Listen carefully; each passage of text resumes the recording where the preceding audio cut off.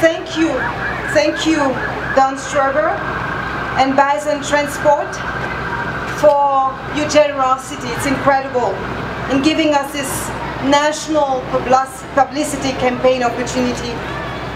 And many thanks to you also, Peter Jesseman, for your personal involvement and to the Jesseman family. Thanks indeed for the generous support of Bison Transport.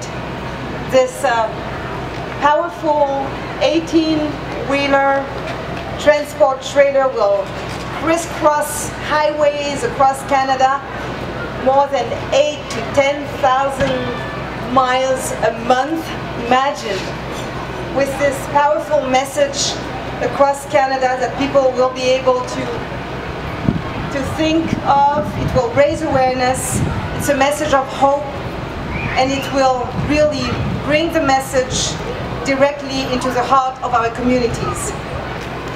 The arts save lives reflects the lived experience of thousands of young people from coast to coast to coast, who at one point in their lives were sinking into despair.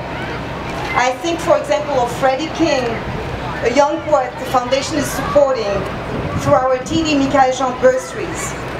He was once incarcerated for mistakes he made as a teenager. After being released, he began walking down yet another destructive path. However, it was a chance encounter with a friend that turned his life around. That friend brought him to a grassroots youth arts center, like Graffiti Gallery, the Toronto-based Remix project, which taught him that another life was possible.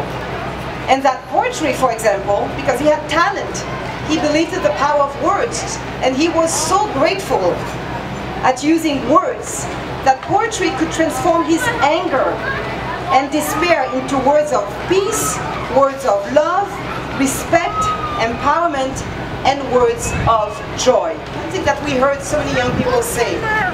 They said to us, you know what, if it wasn't for this initiative, if it wasn't for the arts, I wouldn't be alive today. I would be dead today because I was in trouble. So this says that the power of the arts is a true and profound and powerful experience. It goes deep into a very meaningful process. And that is why we have come together today to tell the nation, the arts save lives. Can you say it with me, please? The arts save lives. The arts save lives.